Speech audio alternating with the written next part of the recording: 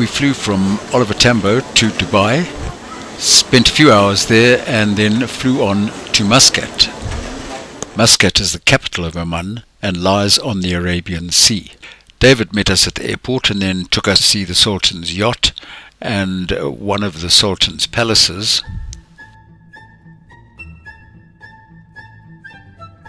And then we went to the local yacht club for lunch. Up on the hill is the British Embassy. The next morning, Sunday, is a work day in Oman, and so Michael and I took the opportunity to wander around a bit. What we didn't appreciate was just how hot Muscat gets. This little shopping complex was about 1 kilometer from the flat. Then we had to make our way back in temperatures above 40 degrees centigrade. The next day, David took us to a new marina development in Muscat. The Emirate Pass. That area there is where, and that's the river we were driving last night. So the big mosque, the white mosque, that's the big The highway development in Muscat is absolutely amazing. At night they are all lit up, even in the bush. In the evening we went to the Muscat Opera House to see Puccini's Turandot. The Opera House is a marvel to behold. What an absolutely magnificent performance. It was an imported company from Italy. This was David's first opera and hopefully the first of many more. The next morning David took us to the Grand Mosque. These buildings are quite magnificent, all in beautiful marble. The gardens are attractive, there are water features. It is just a joy to behold.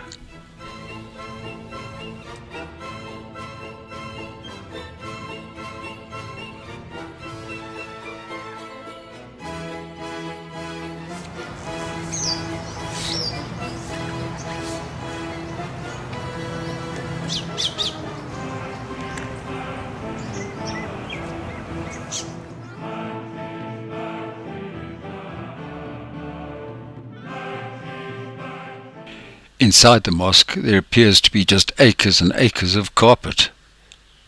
The Holy Quran. And then of course put your shoes back on and back into town.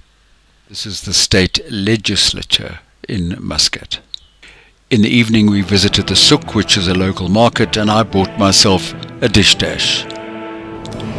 The next morning we started our desert adventure, and the first stop we made was at Nizwa. The inland road infrastructure is quite incredible. These are the gates arriving at Nizwa. In Nizwa we visited the Souq. Remember, that's the market. There's the fish market. This is the factory for making the Omani sweet. Our trusty guide Muhammad. Halfa. There are also vegetable and meat markets, and outside a number of other different kinds of markets. Frankincense is big, as are herbs and spices.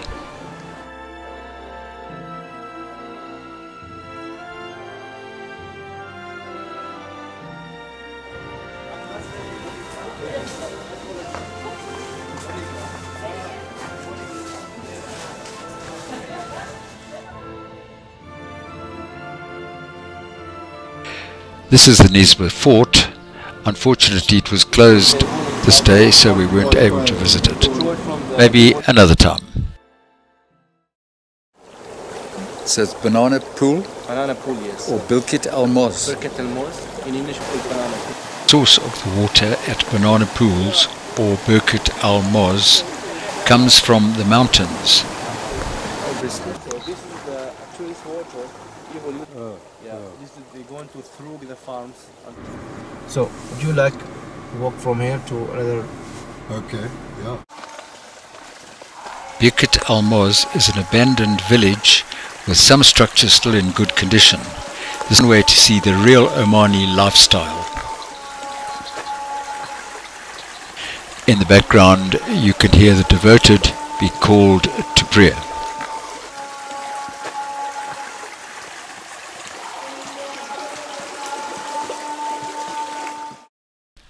Then we were on our way again through a very large date plantation. And then we made our way to the beehive tombs. Beehive tombs at Nizwa. The beehive tombs form one of the largest protohistoric necropolises in the world. They are thought to be funeral chambers, but no burial remains have ever been retrieved from these so-called tombs.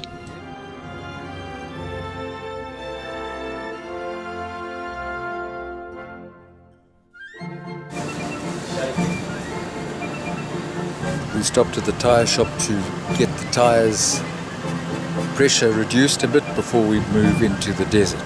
Got to get Muhammad in there too. Media town and the sand desert called Wahiba Sand. And then the desert just started. Muhammad took us on some dune surfing, which was, to say the least, a little scary, especially when you're going sideways down the dunes. But I guess he knew what he was doing. I think this is good for health. Do you think that, doctor? Yeah, that's right. We then visited a Bedouin camp and met the owners, who were all dressed up in their full regalia. Here we had coffee and halfa. Is his name Hamid? Hamid. Hamid. Hamid. Yeah.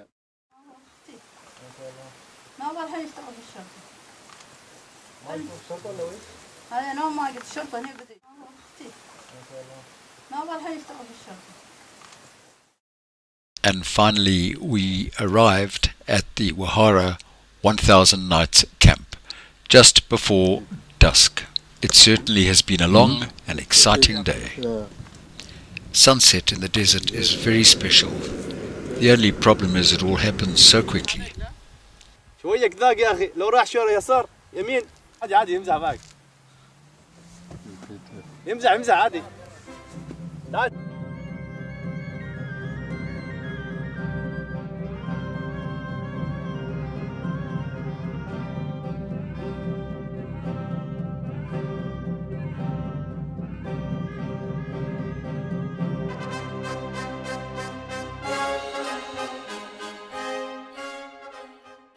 Then it was time for dinner, with a little bit of background music.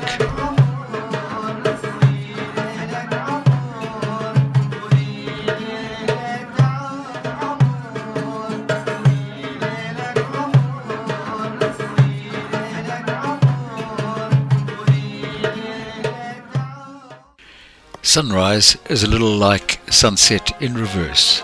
It was also fairly quick to happen.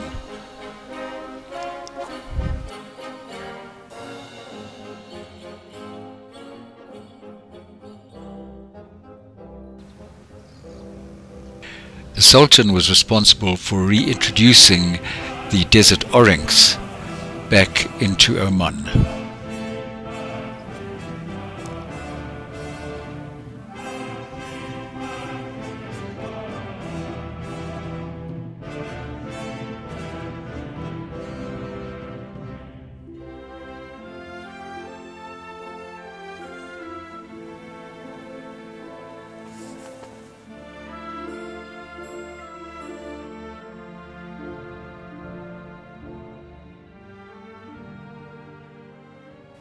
Our accommodation was very comfortable and we had this open to the sky shower. It was lovely.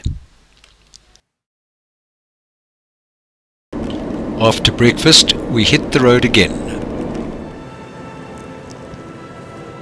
Muhammad just loved having his picture taken. Spectacular views.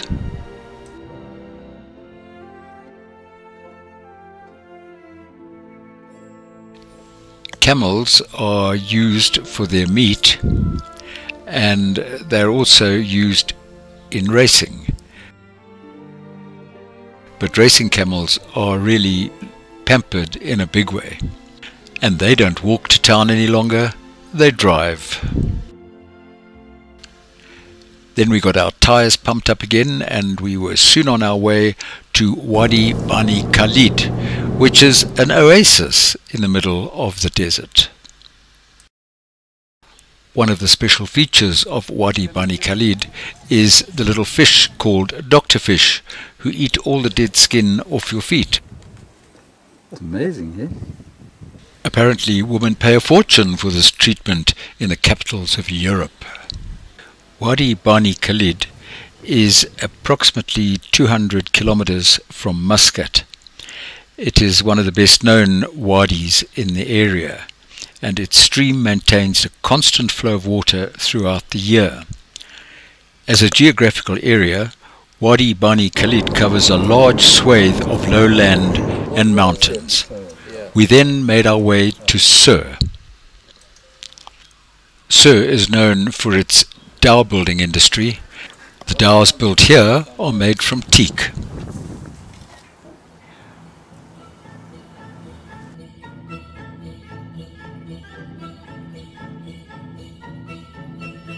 And then it was lunch on the promenade, and our next stop was Witsunt.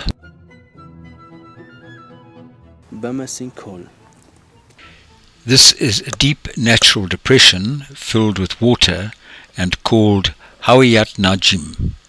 The locals say that a meteor fell on the spot of land, resulting in the natural depression and forming a small lake. And then we hit the road again and made our way back to Muscat. Kirsten had returned from her studies in London, so it was nice to be all together for the last few days of our stay in Muscat. We are in Sifa.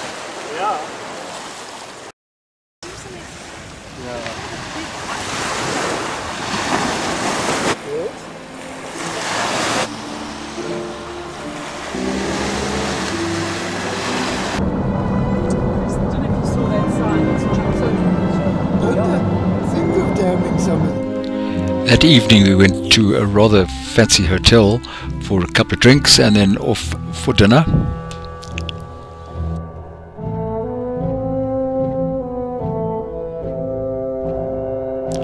And so our stay in Muscat, Oman came to an end.